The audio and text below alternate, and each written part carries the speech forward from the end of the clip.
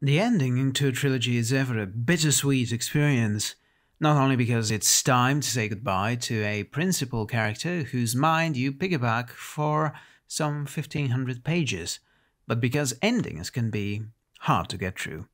I don't know if other readers have this tendency to flinch away from an ending, but I feel it.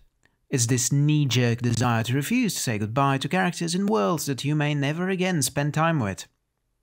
On this aspect, at least, I needn't have worried. The Traitor doesn't hammer a final nail in the fantastic medieval world Anthony Rance constructed.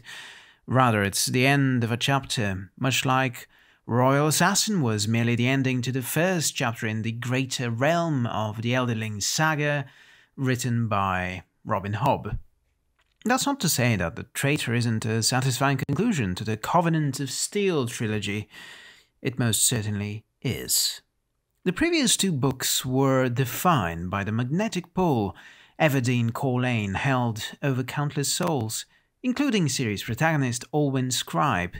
To see the power the Anointed Lady holds over Olwyn reach its highest peak before ebbing away for good is a satisfying process, one that unrolls over the first third of the novel, reaching a crescendo with a revelation that Everdeen's closest advisors long tried to withhold from her. Everyone who read The Pariah knew that this secret wouldn't stay buried forever, and that it would have cataclysmic consequences on the relationship that has defined much of this trilogy. I'll give it to Ryan. Despite the difficulty of pulling this very obvious Chekhov's gun, he still managed to do it in a gratifying way. The Anointed Lady's descent into villainy, into madness, is both painful and made to look inevitable. The more Olwyn steps away from her, the more he explores the opinions and experiences of former enemies, the more clearly the reader sees how, underneath the pious figure of Everdeen, is hidden something twisted. For those hints, the warning signs that Ryan has worked into the earlier books become that much more poignant, even before the martyr's closing revelation. The rest of the novel sees a remorseful Olwyn doing the best he can to create a coalition against the self-proclaimed Ascendant Queen. It's a classical fantasy trope, and one I've loved since I first played Dragon Age Origins when I was but a wee bairn.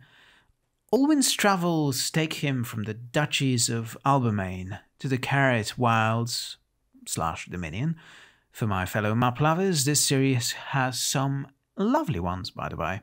It all builds up to several epic showdowns, with stakes at once deeply personal and sweeping.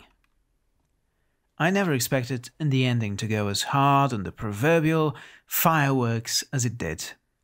The climax is revelatory at times, especially if you like magical duels, shifting both the reader and Olwyn's understanding of the world, of its rules, and bringing back my personal favorite character in the series. Ryan has succeeded in a task not all fantasy writers pull off effectively. He has created a world whose morality is very much in different shades of grey, but a world in which nonetheless exist forces of absolute good and absolute evil, or as close to them as to make no difference. In that way, it's a more hopeful world than George R.R. Martin or Joe Abercrombie's, two settings that could give birth to fruitful contrasts, fruitful comparison as well, with Ryan's, especially Martin's. Indeed, I'm not the only one who has drawn comparison between Ryan's work and Martin's.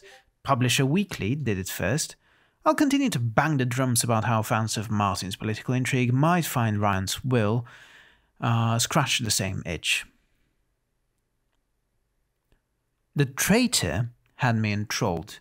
So did the rest of the Covenant of Steel. I loved my time with this series, and I'd love to see what comes next for Olwyn Scribe and his company of closest friends. Not that there are many left. The losses hit hard and fast, with friends turned to enemies, enemies turned to friends, and plenty of frenemies abound as well. What's next? Well, hopefully we'll find out soon enough. Until then, I'm Philip Magnus. I enjoy books, games and other things, stuff, media even. And I would really appreciate it if you smashed that like button, in fact. If you share this video with your friends. My reviews of this entire series of books are now live.